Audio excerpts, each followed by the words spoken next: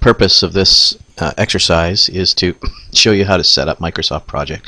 I am using, excuse me, I am using Microsoft Project 2010 here, but Microsoft Project 2013 looks and behaves very similar.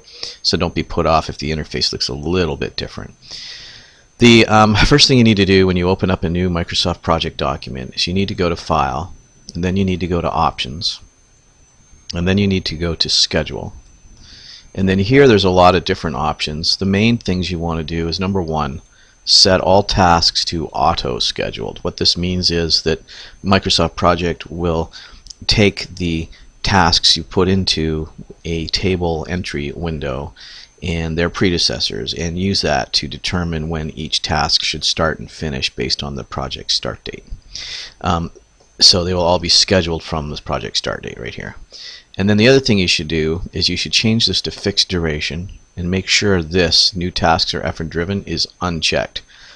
When you check effort driven, what it means is if you have one person assigned to a task that takes 4 days to complete, and then you later assign another person excuse me, to that same task, it'll automatically reduce the length of that task from 4 days to 2 days because you've added another person. So presumably the task should go faster.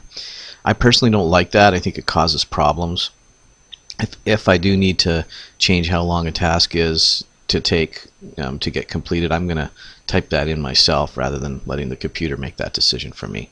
So that's one thing you should do. I also like to get rid of split in progress tasks. It's not a good it's not a good project management principle to split tasks, do them for a few days, leave them unfinished, and then come back to them again if at all possible. I also uncheck this one: tasks will always honor their constraint dates. I wouldn't worry about that for now. It just means something you'll learn about it in a later lab.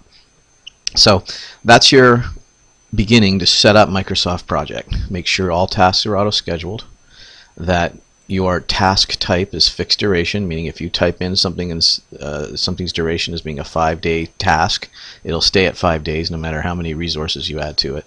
And make sure that this new task or effort driven is unchecked. Uncheck split in progress tasks and uncheck this right here, and you're done. And if these instructions are slightly different from any written ones you have, don't worry about it. The differences are minor, and if ignored, wouldn't cause a major problem. And that's it for this exercise.